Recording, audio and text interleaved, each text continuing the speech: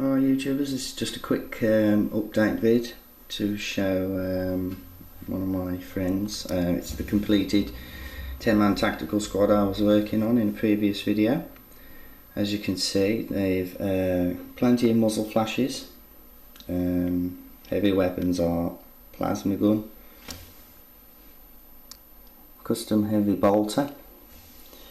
This squad actually has a limited edition Games Day Sergeant in it of a, well, I think it could either be classed as a power weapon or Thunderhammer, I'm not entirely sure what.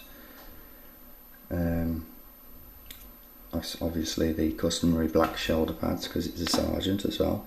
I've changed the way only recently I do my Blood Angels armour.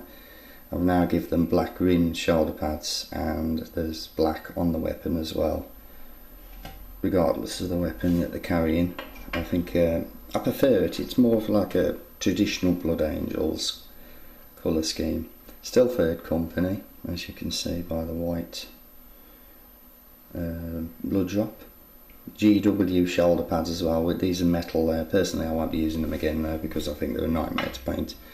Also on this squad, I've used a variety of different heads to give it a bit of a different feel. Scout head there. Let's have a close look at that.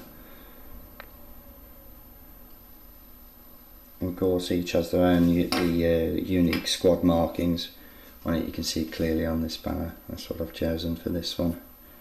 There's a lot of script work on it as well. Overall, a nice looking unit. This is a commission job, so I'm sure you'll be happy. Let me know in the comments, buddy. More updates to follow.